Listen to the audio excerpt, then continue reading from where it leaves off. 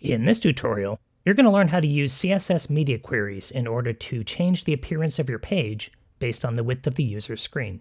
Now, this is a URL to a project on CodePen that you can follow along with, and that link is also available in the resources section for this video. You'll also find a completed version of the project there if you want to check your work. Now, CSS Media Queries are special CSS syntax that can detect certain features of a device or browser and then apply specific styles based on that result.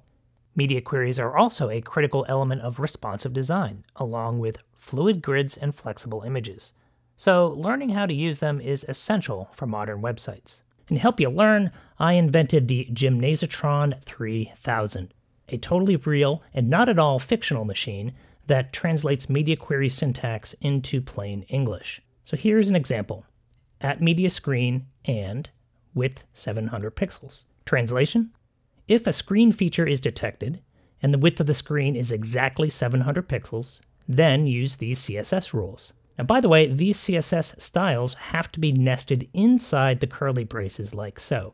And now you get a chance to put these into your project. I actually wrote the media query for you. All you have to do is add a body style that says 0 margin for the top and bottom, and 15% margin for the left and right, like so.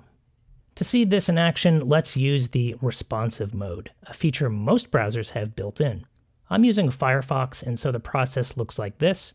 Save your page in CodePen, change to full page view, then choose Tools, Web Developer, Responsive Design Mode. Now type 699 into the width field, and the margins stay the same. When you press your up arrow key once, the margin styles are now applied magically. But if you press the up arrow again to 701, those margin styles disappear. So this demonstrates that your media query is only active at exactly 700 pixels wide, which is great for learning, but almost useless in the real world. A better trick would be to apply those styles when the width was 700 pixels or more. So yes, let me introduce you to min width, which does exactly that. Gymnasium says, if the screen feature is detected and the width of the screen is greater than or equal to 700 pixels, then use these CSS rules. So in your code, go ahead and add that prefix min, like so.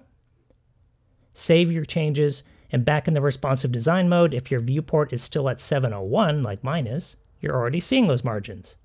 So to make it more clear, click an edge of that window, drag it toward the center. Note the margins disappear below 700 pixels, but then when you go back the other way, the margins appear when your width is greater than 700 pixels. Excellent!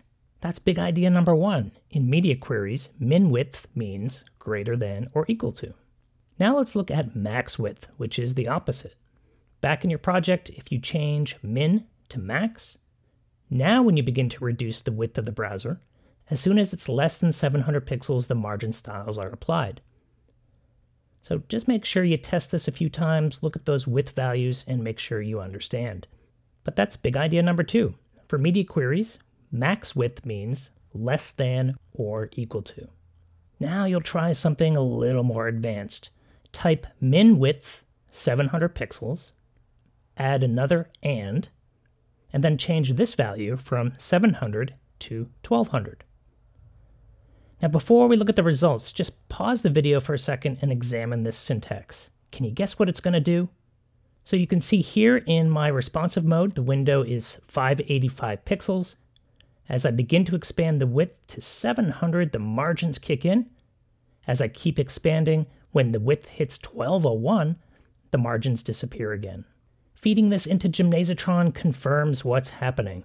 If the screen feature is detected and the width of the screen is greater than 700 pixels and less than 1200 pixels, then use these CSS rules.